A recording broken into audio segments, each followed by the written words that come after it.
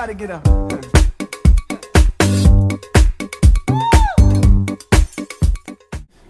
What is your definition of sexual harassment? Well, there's many definitions. I mean, it could be verbal, it could be nonverbal, it could be physical, and in some cases it could even be subliminal.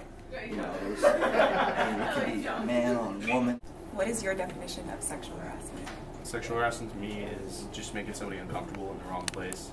Like if you're in a workplace and you're like touching somebody like this, don't do it. It's not necessary and it's inappropriate. And I just feel like it's unprofessional and against like moral ethics. So I just don't like it. All right. You don't need no papers. That man is... Oh, sure. Oh, look at the little bugaboo. I have 3 at home myself. They grow up so fast. What are the names? Let's see, Kiyamaya, Lalafonda, and Bill. They grow up so fast. She's so much bigger now than this Halloween picture. What? Oh, I'm sorry. Your skirt must have caught up in my watch band, which is. What do they make dreams for when you got them jeans? Let's just go over them right now, okay? Okay, sure. Here, get a pen. These are pretty standard for our legal department. So just fill out your name, address, phone number, and then down here you're going to have to give us some references from past employers with their phone number, you know, and then after that you're going to get into the... Okay. That man is not your mate, and that's why I'm gonna make you good. Have you thought about where you might be summer associate? Oh, not really.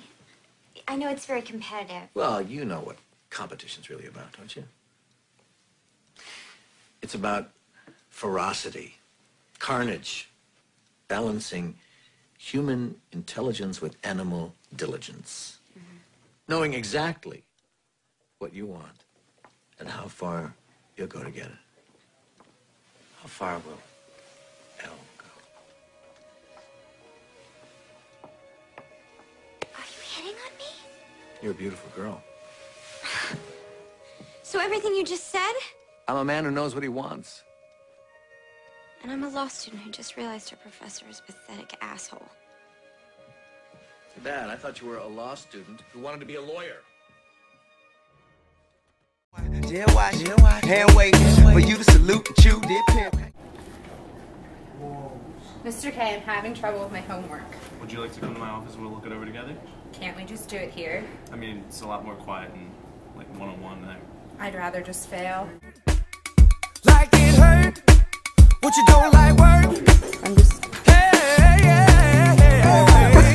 baby, can you breathe? I got this from you. It always works for me. To call it to decay. No more pretending.